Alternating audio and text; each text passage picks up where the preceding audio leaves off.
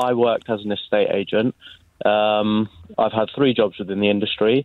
I left the first company to work somewhere else, and then the first company I worked for approached me a few times and managed to convince me to go back to work for them in a separate branch.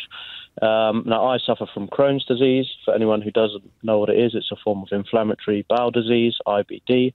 And basically what it means is that when I'm not doing well, I'm suffering from the condition, I have to go to the toilet more frequently than a normal person would do.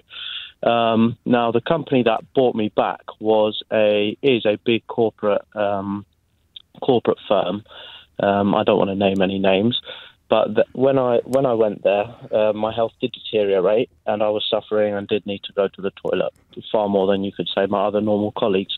And I didn't feel too comfortable about going to the toilet as much as I needed to, because I was sharing the same toilet as my other colleagues. Mick, what's your question for me? So, if a company knows, because I disclosed that about my health condition, they were aware of that. Do they need to have a disabled toilet on site for hiring a disabled person, or that's not the case? No. So this is a shop, right?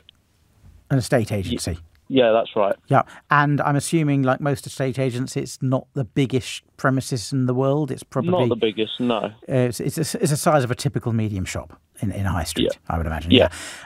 So what do you think they should do? Should they create a second toilet for you? Is that what you're asking?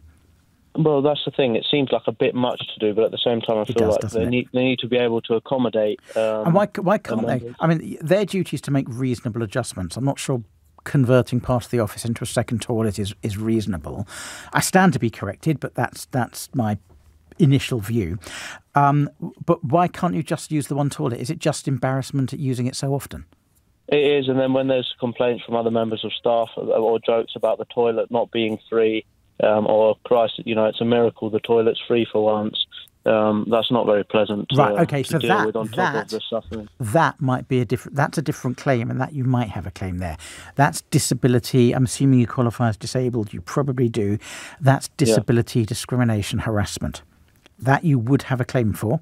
You could sue your employer for injury to feelings. Whether you'd want to or not, I don't know. Maybe it's worth doing a grievance instead internally. But I don't think you can compel them to build a second toilet for you. That goes beyond what is reasonable.